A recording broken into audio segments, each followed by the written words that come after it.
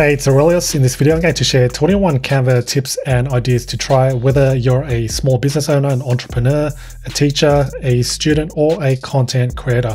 I'm sure these tips will help you make the most out of Canva. Timestamps to help you navigate through this video are provided in the description box below, as well as a 30-day trial of Canva Pro. So go check the description box for all that. All right, tip number one is to share your Canva designs as templates. For example, if you've got this daily planner that you want to share with others, but you don't want them to affect your main master copy, then here's how to do it. You simply click on share. Where it says share a link to edit, simply change that to share a link to use as template, then copy the link. I pasted it into my text editor so you can see what it looks like, but this is what you want to share. When someone clicks on your link, they'll land on a page like this where they can see a preview of the template, and then they can simply click on use template. That way, they're not going to affect your master copy. What you can also do is to sell your Canva template. So with your shopping cart system or whatever system you use to sell your products, you would basically hide or protect this link inside your shopping cart system. So only those who have purchased will get access to your template. The next tip is using Canva as a video editor. When you're in Canva, simply click on the video icon, or if you don't see that, simply search for video from the search bar and then click on video. We're going to start one from a blank video. Go to your upload section and then basically drag and drop any video footage you want to edit. And I've already uploaded mine. It's inside videos. I've got 2 clips right here that I want to use for this example. To insert it, simply click once. That'll insert it. I'm going to scale this so it actually uses the complete canvas. Canva does allow you to crop and do some basic trimming, but hopefully in the future, they will provide more advanced tools. The first thing we can do is to trim it. So we'll look for this scissors option. We'll click it once. We can then drag and cut the part that we don't want. Let's say the first 10 seconds. And at the end, we can also cut it too. Somewhere around there, click on done. To add more clips, all you need to do is to click the plus. Then you click on the next footage in your upload section. I'll scale this again. Repeat the same steps to trim. You can also crop it too. So let's go ahead and crop it somewhere around there. We'll click on done. Now what you can also do is to add a transition in between. In between the clips, you'll see the plus. We'll click that. Then you'll see add transition. Click on that and select from a number of transition effects. I'll select dissolve. Now that that's added, I'll play it from somewhere around here.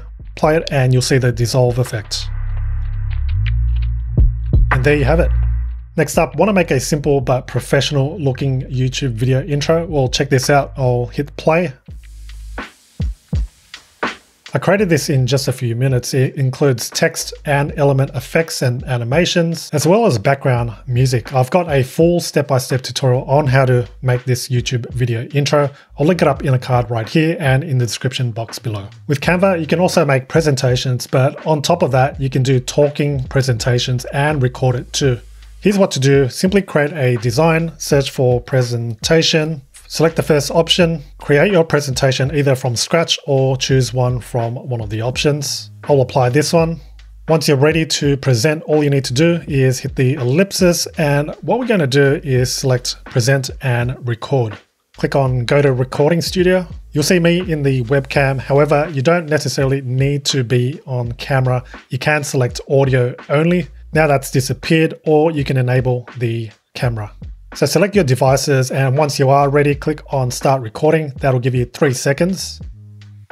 And now it is recording. You will see the little circle bubble effect on the corner. Now presenting, you can add notes as well. Adjust the size. Once you're done, click on end recording. That'll upload to Canva. Canva will then give you a link so that you can share it with your work colleagues, students, or anyone else you wish to send it to. In addition, you can also download the video file and upload it to wherever you want. Did you know you can edit PDF files straight inside Canva? Let's say you've got this PDF guide or ebook. Drag and drop any PDF file into your homepage. Now that it's uploaded, all I need to do is just click once, and Canva has converted it into an editable Canva design. For example, I could go to this paragraph right here and add any additional notes. Here's the next Canva tip. If you're struggling to come up with colors for your business brand, your logo perhaps, or social media graphics, here's how to go about doing it quickly and easily. The first step is to gather some photos of things that you love. So for instance, this is an image of an interior design. So you can also use Pinterest to search for these types of things. But let's say you've already gathered some photos, head back to Canva. We are going to create a design, and let's just do a custom design of 1920 by 1080 pixels. Have your image ready and simply drag and drop it or copy and paste it over. Now don't worry too much about resizing it because all we are going to get or extract from this are the colors. Now click away so that it's on an area outside of the actual image, such as this blank area right here. At the top, click on background color. Now you'll see the photo colors. So Canva has detected the colors based on the photo. And now you know exactly what colors to use on your social media graphics, on your marketing collateral, on your website, your logo, or whatever it may be that you want to use these colors for. Next up, want to learn some amazing Canva text effects? Well, check these out. We've got the frame text effect where you can add any image or photo on the letters, as you can see right here. Then we've got other effects such as the highlight effect, 3D effect, glitch or TikTok effect, the curved text effect, hollow outline, align text effect, and the minimalist text effect. I created a separate tutorial showing you exactly how to achieve each of these text effects, which I'll link up in the card right here and in the description box below. Next up, do you want to learn how to add that highlight or stroke effect around yourself? Here's an example, and you can do this in Canva. You'll see the white outline or stroke around it, and this makes yourself pop on the image. So this can be used on YouTube thumbnails, which is quite popular. Now here's how to do it. You want to make sure that you upload an image of yourself, and it could be anything. I've got myself here in front of a green screen, which makes it work a lot easier. So what you'll do is you add it, then you click on edit image, and you use Canva's background remover. The caveat here is that the background remover is only available for Canva Pro users. Again, if you do want a 30-day trial to Canva Pro, I'll link it up in the description box below. With just one click, it'll detect the background so that only you are on the image. Now it's done, I can just increase it a little. With the image still selected, I'll click on edit image. Scroll to the bottom until you see shadows.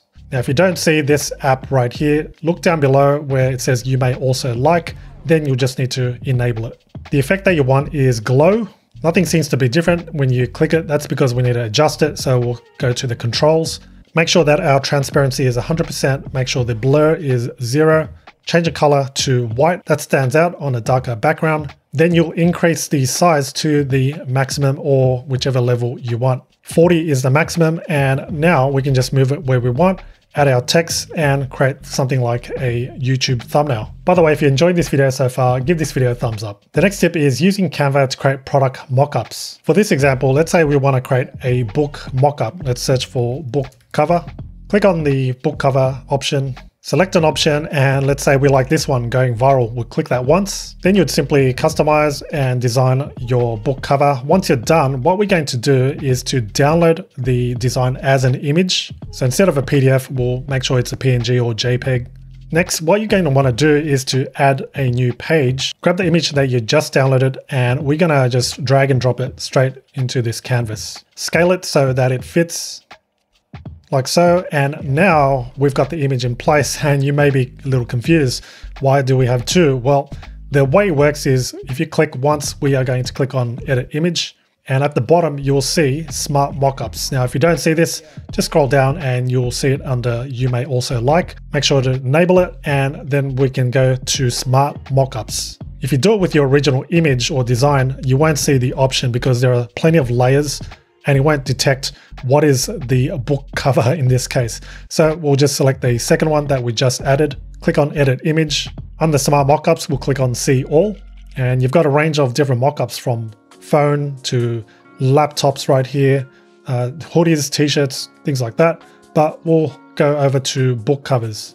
I like the isolated one, which is style number 6 right here. So we'll click that once. Now Canva will convert it into this 3D book cover. Now with this book cover, we can save it and upload it to our website so we can showcase our book. All right, speaking of mockups, something similar is a new thing from Canva called prototypes. What you can use this for is, let's say you've got website design clients. You can showcase your web designs by using any one of these prototypes. Let me show you. If we go to the search bar, we'll search for prototypes. you'll see desktop, mobile, and tablet prototypes. Let's select desktop prototype. Choose from one of the templates. I'll just select this one right here. Anything that you see can be edited, such as the text and the images. And you can show your clients what it will look like on a desktop computer so they can envision it, and hence that's why it's called a prototype. You can share a link to your prototype by clicking on Publish as Prototype, and we'll open the prototype. And now you've got the prototype. If we had a number of pages or prototypes, we can also scroll through them. You can also create mobile prototypes like this. Another great use of Canva is to check out their planner templates. By searching for planner, you'll find a range of planner templates like these. Here's a monthly budget template. You can see the aesthetics looks pretty nice.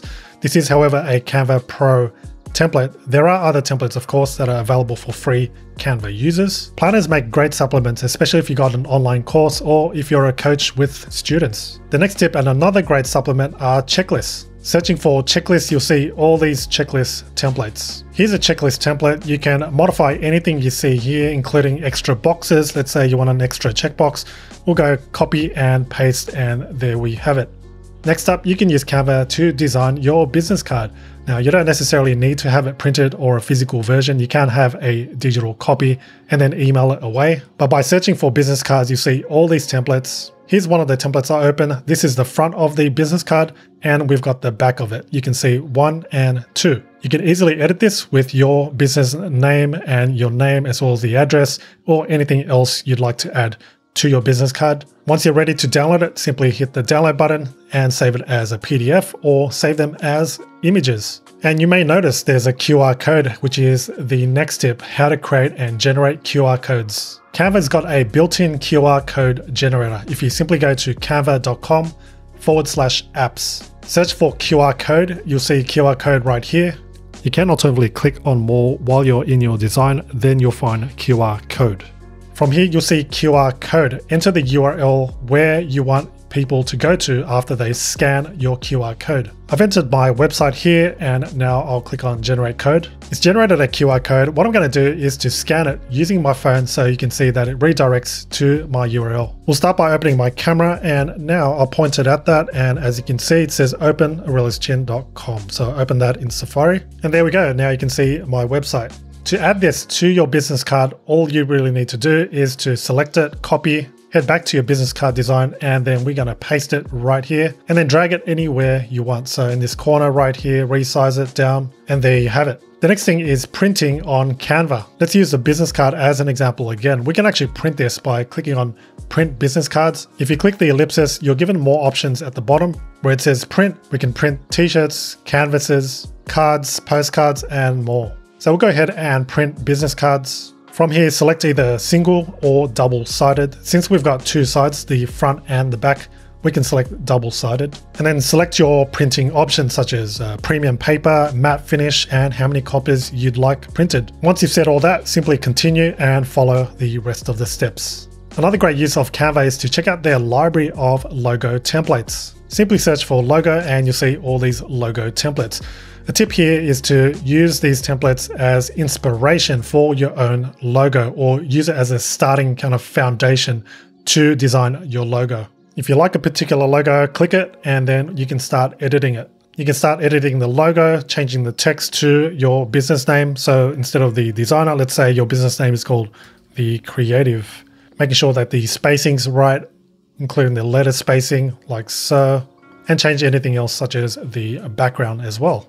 Another great use of Canva is to design your invoice template. Simply search for invoice and you'll get a range of invoice templates. It's just a matter of opening one of them and then modifying and redesigning it the way you want, replacing things such as the logo and of course the actual items. I use this quite frequently actually whenever I need to invoice a brand that I've worked with, a sponsor. For instance, we've got this template that I designed in Canva, and all I need to do really is just change the amount. I've blurred out, of course, sensitive information, but once I'm done, all I need to do is just download it as a PDF and then send it off. Next up, you may have a special occasion or event coming up, and for that, you can actually create invitations in Canva. Simply search for invitations and you'll see a range of invitation templates, or you can simply search and then choosing from landscape or portrait or these other themes. Not too long ago, my wife and I designed an invitation for our daughter's 4th birthday, and we simply popped up one of these templates from Canva and then designed it from there rather than starting from scratch. So go check out some of their invitation templates. They all look pretty good in general. Another useful thing to try in Canva is to use Canva's Graph Maker. This is somewhat a hidden tool, and I kind of found this by accident by going to design and then going to graphs. Or you can go here by typing canva.com/graphs. Let's say I'm creating a graph for social media stats. So I've entered that in, click on create my graph now. It's going to ask you, do you need help choosing the right graph? I'll say no and just say I know what graph I need. Let's select a traditional bar graph. Select from a number of templates. I'll choose the trend, this one right here. At first instance, you may think, oh, this is just another design, but in actual fact, if we click on the graph, on the actual graph, now you see a table where you can actually input some data. So instead of 500, for instance, I will put in 1000, press enter, and now you'll see it is now adjusted to 1000. Now, one of the most popular uses of Canva is to create social media graphics. For example, if you search for Instagram, we can search for Instagram posts, Reels video, story, and other different categories. But let's say we want to design an Instagram story. We click on Instagram story and you get a range of different templates to use for your Instagram stories. Need some professional looking YouTube thumbnails? No problem. Simply search for YouTube thumbnails and you get a range of different YouTube thumbnails. An overlooked way of using Canva is to actually use it as a photo enhancer. Here's a photo that I uploaded, which looks quite flat. There's not much contrast and exposure. So what we can do is to edit this image in Canva. Click the image once and then click on edit image.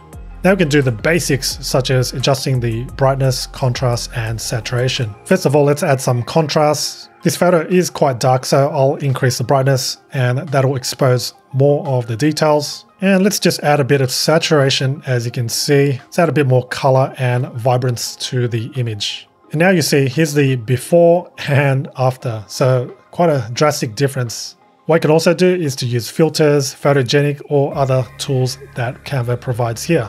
Alright, that pretty much wraps up this video. Hope you learned a new thing or two. Be sure to comment below which of these tips or uses is your favorite, or if you have any suggestions or extra tips or uses, be sure to comment them below too. Thanks so much for watching, and if you got value from this video, be sure to give this video a thumbs up, and looking forward to sharing the next training with you.